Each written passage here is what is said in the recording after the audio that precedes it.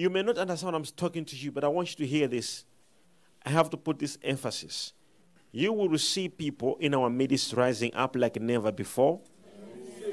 And these people, they will do so much exploits. By the year 2026, look at that. Count how many years from now. You see, most people, when they're praying to God, right, they look at today. They look at the money, the fees they have today, and the things. Come on.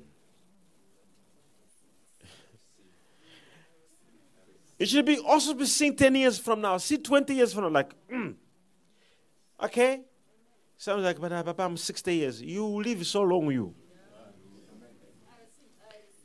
Do you know? You see, normally people like seeing today. So they'll be looking what they're passing through, where they're going through, and all that. Some of us, we don't. That's why we're confident where we are. We have already seen 6 years from now. So we don't care what will happen 5 years in these 5 years. We don't care. I told my wife what's going to happen in 7 years. I don't care what's going to happen in these years.